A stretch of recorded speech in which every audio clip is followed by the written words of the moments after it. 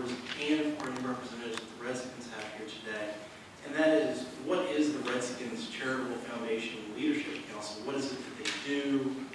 What is the quality of having that in the city? And then does Secours have a counterpart that's going to be working with them?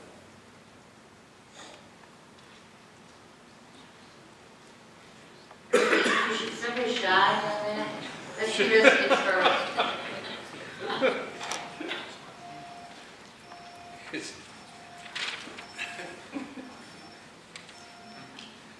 I'm Bruce Allen with the Redskins.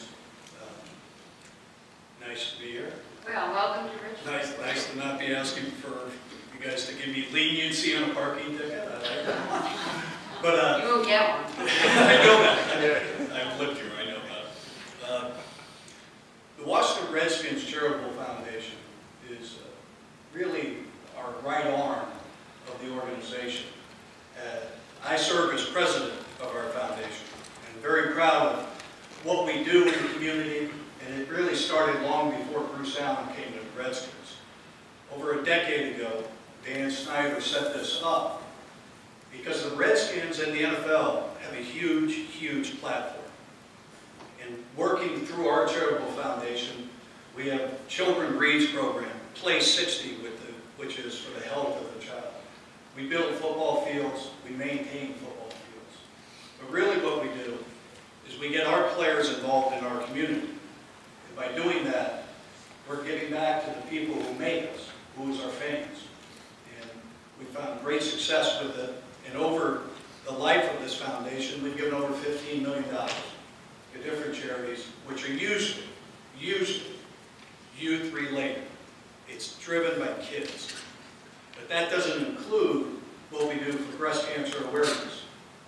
Our owner's wife, Tanya Snyder, is the chairman of the NFL's breast cancer awareness. And I know seeing our football players in pink sometimes doesn't look right, but it is because, once again, we're utilizing that platform that we have to make awareness for a very, very valuable educational cause to our entire community and really to the country. Because when we play, as we did on Thanksgiving, while you all were working, we were beating the Cowboys. We don't play just on a local stage. We play on the national stage. And so when we do things, we try and make it the awareness global. But generally, that's what we do. Thank you. Any more questions, Mr. Allen, while he's there? And the foundation, it meets in D.C. Metro, it meets... Yes, we're in Ashburn, Virginia. It's a certified 501c3. The Leadership Council is a lot of business leaders from around the area. Coach Gibbs is on it. And it meets and we try and figure out different ideas. That's why our football fields have been built from Maryland to D.C. and Virginia. I know a year ago I was down in Petersburg. We just built a football field down there. So we try and stretch it around based on where the leadership thinks we need help. Thank you, Mr. Allen. No, thank you. So I just have one question. This says something about the children over there in that area. We have a lot of children, not only in the 8th district, but in the South Side, that a lot of times they feel like they get left out because everything's across the river and nothing is really coming over here for them. Would you be willing to help these children over here in the South Side? Well, without a doubt.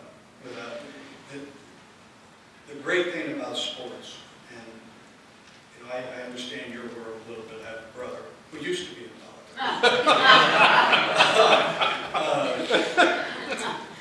Is we include everyone, and our fans are everywhere, and it's a special bond that each player, each person of the organization has with everybody. So yes, ma'am. Because I will say this, some of the children in my neighborhood, they were so happy on Thanksgiving Day when they saw the Redskins beat the Cowboys. Yes, it was special. We're your day. We're your day. Any questions? Okay. Hi, I am Charlotte Perkins with Secours, and thank you for allowing us to talk.